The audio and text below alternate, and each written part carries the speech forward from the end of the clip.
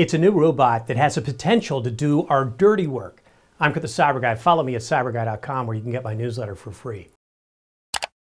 The robot in question is a new Atlas model. It's the one that has replaced their older liquid hydraulics Atlas model with a new fully electric one.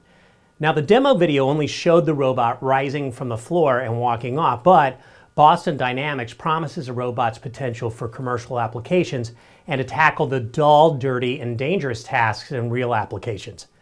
And this seems all too possible with the robot's improved range of motion compared to the original Atlas, along with its ability to move in ways more efficiently and far exceeding that of a human. For now, though, Boston Dynamics is partnering with a select group of customers before moving the commercialized version, one being Hyundai, which will begin integrating Atlas into their next-gen factories soon. More crazy cool tech like this at cyberguy.com. Are you getting my newsletter?